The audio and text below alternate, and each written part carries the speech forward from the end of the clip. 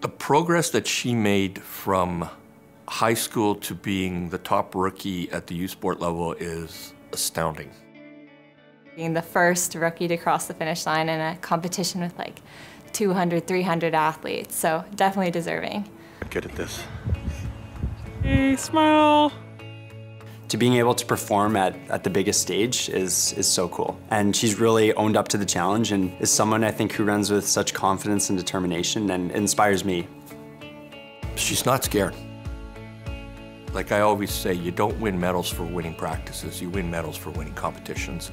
And she's that kind of kid that when the competition starts, even if she's not on her A game, she's still gonna give you 100%.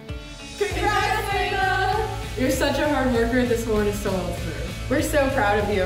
Thanks for being such an amazing teammate and friend. You had such an incredible season, we can't wait to see what you have to bring next year. Go Bisons!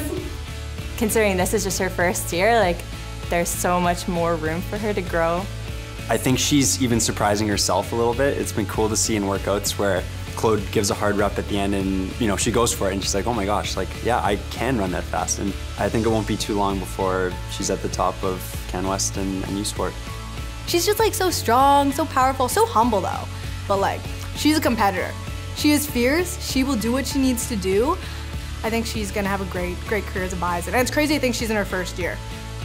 Congratulations, Lena. You worked hard and had a great year. This is all yours, Lena. You're not running in anyone's shadow anymore. We love you and we're proud of you. Go Bisons!